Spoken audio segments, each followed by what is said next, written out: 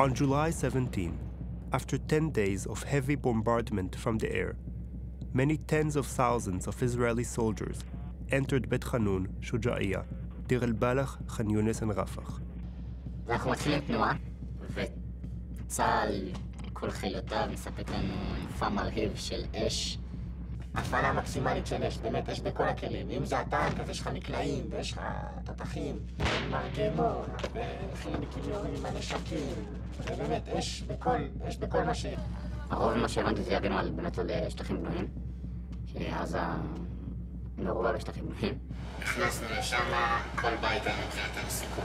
אז כל בית, אתה פשוט כאילו אומר, אוקיי, יש את האופציה הזאת, אתה מוריד את הבית, אתה לא לוקח סיכונים על החיים. כל מי שהיה פה בהגדרה היה מחבל, זה אני יכול לחתום על זה. כשאני נמצא באירוע כזה, ואירוע באמת, אני חי בשלום עם עצמי, ואני יודע שבקרות קוראת איזה ספינה, בתוך האמבולנס, בסדר, גם אם אני באמת זה בדיעבד. אני מבין שאני דיווח לפשטות, ואותו רגע, ואני רק הכי נכון גדולה.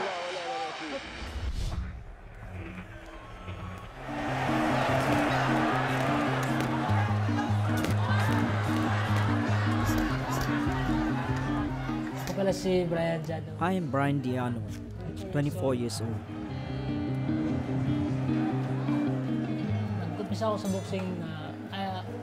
I started boxing when I was 14.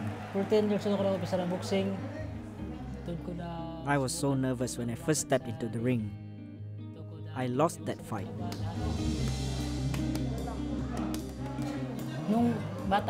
As a kid, I collected used bottles, plastics and metal scraps. There wasn't a day when I was able to have a full meal.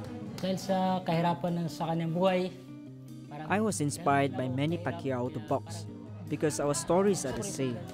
He was poor. I'm also poor. I want to follow in his footsteps and help my family. He was able to lift his family and even the whole nation.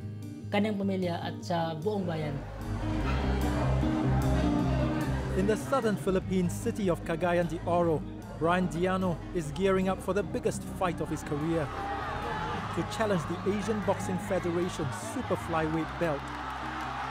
Win or lose, Brian's purse is $550 US, not much compared to the millions floating around boxing's top flight. But winning is a ticket to bigger money bouts overseas and a rung up the poverty ladder.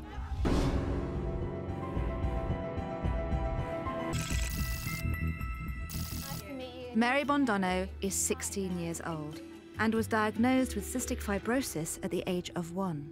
Every morning I have to get up and take my nebulizers, puffers, and then I have to do my laxative, and then I have to do another nebulizer, saline, and then I have to do my physio. I do spiral AD, and then I normally go out on the trampoline to help it move. Okay.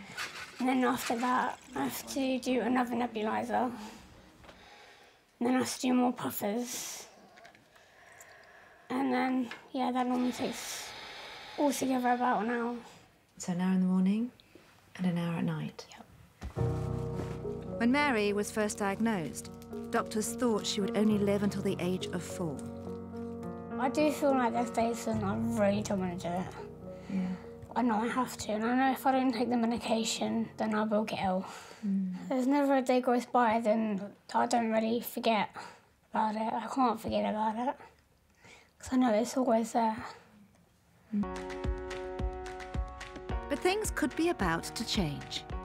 Scientists have proven for the first time ever that an experimental technique called gene therapy can improve the health of those with cystic fibrosis.